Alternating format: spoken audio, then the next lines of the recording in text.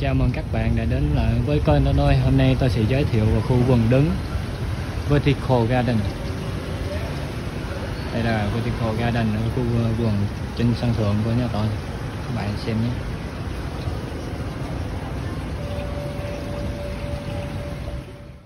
Construct a rectangular wooden frame from affordable lumber or pallet wood, and then weave horizontal and vertical wire mesh to create a hanger for a potted plant.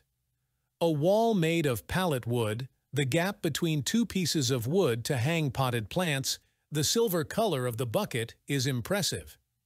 The idea seems suitable for a mechanical engineer, welding steel bars to form a box-shaped block. Next, place the pots the way you want. Pay attention to the drip plumbing system located at the top. They will save you a lot of time on care. To create a beautiful green wall using vines, you can follow a simple method. Begin by creating a vertical strip of string to act as a virtual wall. As the vines grow, they will naturally wrap themselves around this string, resulting in a stunning green wall that appears before your eyes.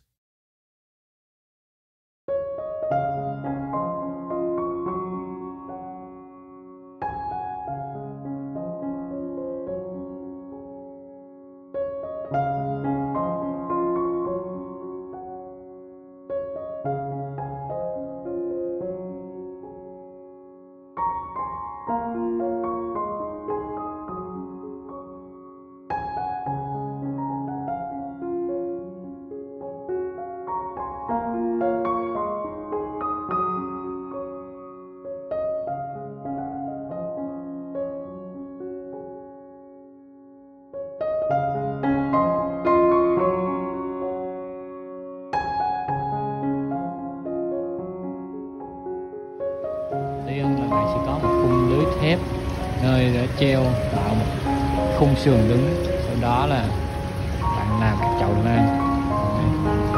Đây là các chậu lan bằng gỗ thanh ghép lại. Sau khi ghép lại chúng ta đỡ than và trồng lan thì rất là ưa than và gỗ, thân cây mộc. Còn ở trên cao kia là các chậu cây xanh, trồng cho các chậu nhựa, rất là nhiều màu, hoa rất đẹp.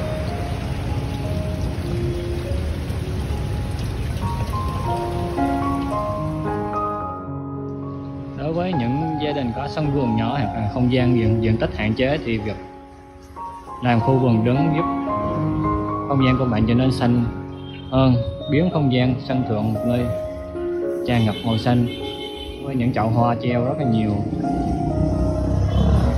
Các bạn có thể xem.